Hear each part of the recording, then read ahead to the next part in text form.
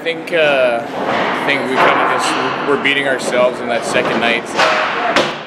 Kind of dragged over from the last 5 minutes of the first game on Friday night, and then it kind of dragged over to the Saturday whole game. But yeah, we just got to keep shooting the puck, and we got to stay out of the box. I mean, I know we played well Friday night, and I thought we had a good weekend. I think we're feeling pretty good about that. Obviously, we didn't get the result we wanted on Saturday night, but we can take positives from the weekend, moving into this Lake Superior week with the big long road trip. But I think we just have to come together more as a team, and I think we're all looking forward to this trip.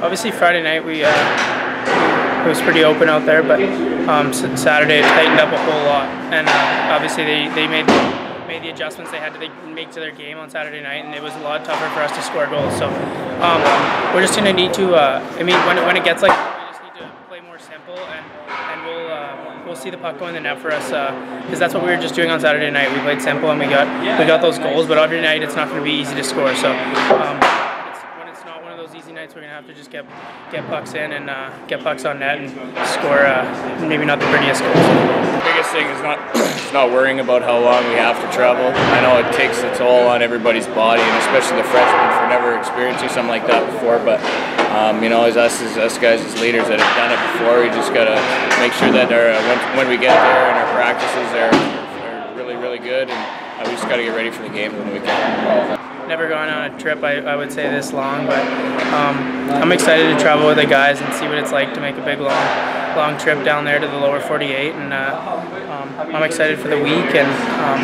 it should be fun.